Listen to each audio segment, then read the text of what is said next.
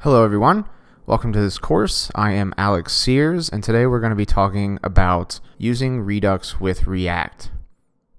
So first of all, you might be wondering, well, what exactly is Redux? Well, Redux is a predictable state container for JavaScript applications. What does that actually mean? Well, what it means is that we create this store that we can put all of our state into. Then we can subscribe to changes on the state, and whenever we dispatch a change to the state, it will then tell us about the change, and whoever is listening for it can then update themselves accordingly. So let's first go through some definitions just so we all are on the same page.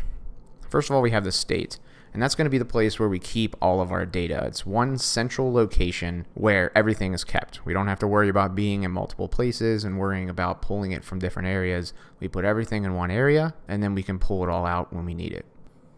An action is a change that is sent to the state. So we essentially say, hey, this thing has happened. Here is the data that could go along with the action, but not all actions have data. For example, if you were toggling a piece of data, so if you had a Boolean in your state and you're saying it's currently false, we could send an action that says to toggle it, which would then send it to true. But we can also send actions that have pieces of data, such as we want to put all our users in our store. So we would say set user, that's the action, and then we would pass the users in. A reducer is a JavaScript function that gets the state and also gets the current action and then returns the new piece of state, which is then combined all into the big piece of state in our store. We can have only one reducer in our application and it handles all of our state, but for most applications you will have many reducers, and you'll see when we get into it there's a very easy way to combine a bunch of reducers all into one big reducer, which is then kept and managed in our store. A view is very simple. It's just whatever you see on the screen. So if you're thinking in terms of React, it's whatever comes out of the render method of a component. That is a particular view. We also have dispatch, and dispatch is essentially the function that we use to send actions to the state.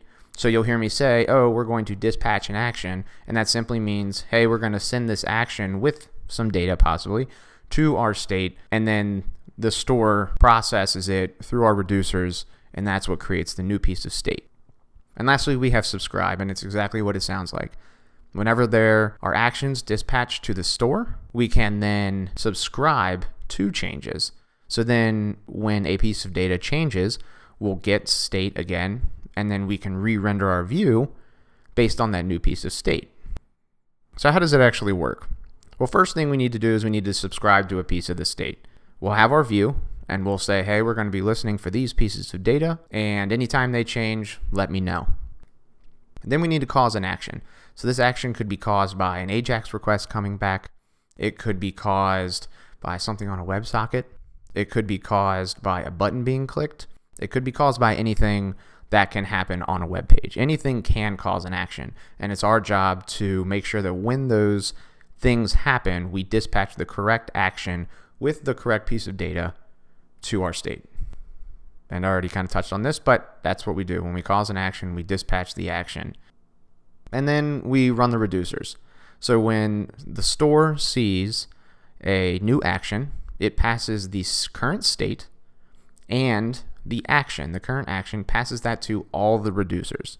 And it's up to the reducers to know whether it needs to do something with that action or whether it needs to ignore it and then return just its current state that it was just given. Once it's actually done, and once all the reducers are done, the store combines them back together into our state, our one big giant state, and then that is passed to all the subscribers. And that's what I was just saying. It passes it to all the subscribers, which in this case would be our views. And then our views would accordingly update based on the pieces of state that that view cares about. Now this can be a real pain to set up in a React application because we would have to subscribe to everything and then make sure that we're using set state to change things in our component, and it in a large application would get very hard to manage.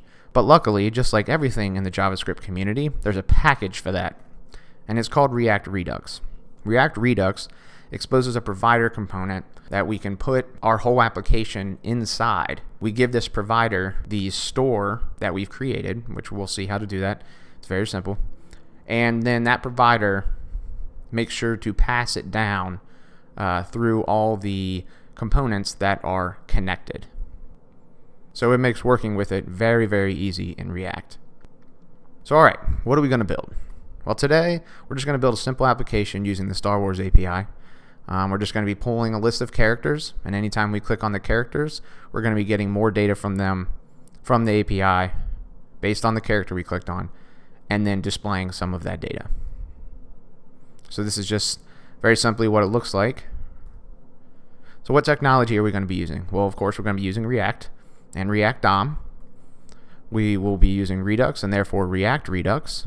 We're also going to be using a middleware called Redux Thunk, and I'll explain that a little bit more, but essentially a middleware sits between our application and our store. So then what Redux Thunk does is it allows us to, instead of returning an actual action object, we can instead return a function. That function will be passed the dispatch function. This means that we'll be able to do asynchronous sort of work, which in this application we'll be doing a decent amount. If you're confused right now, I promise everything will be clear very soon.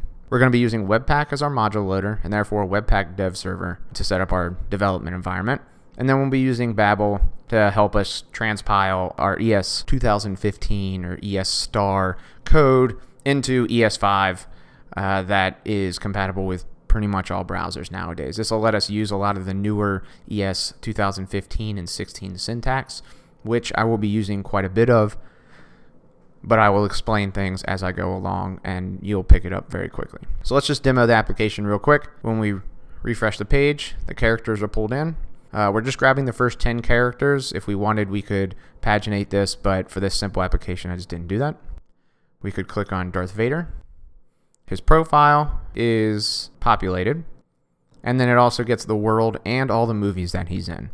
And so anytime we select a new character, it will go get the new data, and it will update it accordingly.